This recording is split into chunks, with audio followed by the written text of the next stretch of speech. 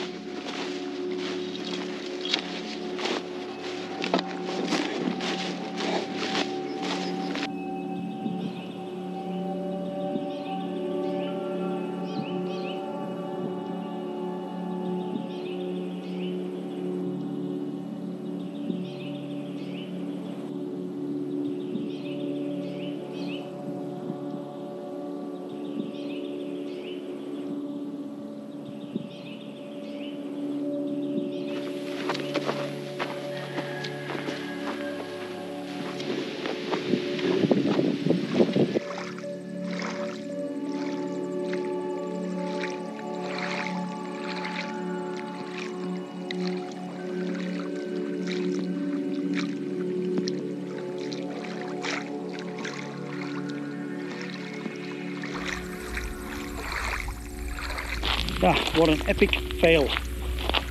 I missed the last light of day over the lake, over the trees, over the hills. It looked pretty cool as well, but by the time I got down here it'd gone. So yeah, not a great start. I'm not really a great day for photography, to be honest. I don't know, I think it's a mindset thing. I think these crystal clear blue sky days, they don't mean anything to me now.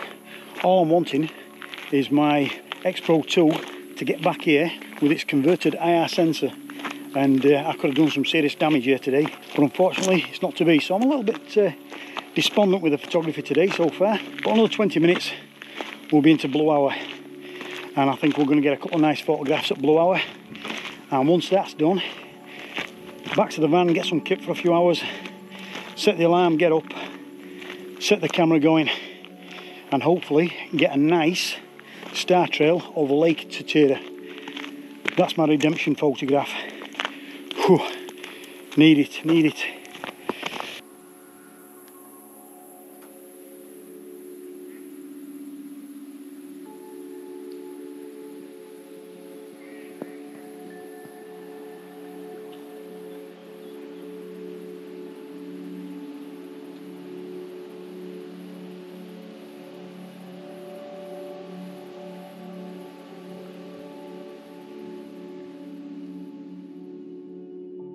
So, as you can probably gather, no star shots, no star trails, no night shots at all. That's what happens when you forget to set your alarm. So I slept through, which was needed. Star trails are going to be for another day. In summary, yesterday's photography was a major letdown. Featureless bright blue skies, too hot, it just didn't work. I wasn't making any decent photographs at all until blue hour. There's a couple of shots that worked for me. And the first one maybe 15-20 minutes into blue hour, which doesn't look that blue actually. There's some quite nice colours in there. And then about 20 minutes later, so about 45 minutes into blue hour, then we start getting some decent blue. Wasn't much. I had to cool down the image in Lightroom just to give it an extra bit of blue. But yeah, I think it works quite nicely. But the shot previous, that's my favourite of the day. To be honest with you, Blue Hour saved the day. Alright guys, so for now, from me here in the stunning Lake Tutira Park, we'll catch you in a future episode. Alright, look after yourselves. See you later.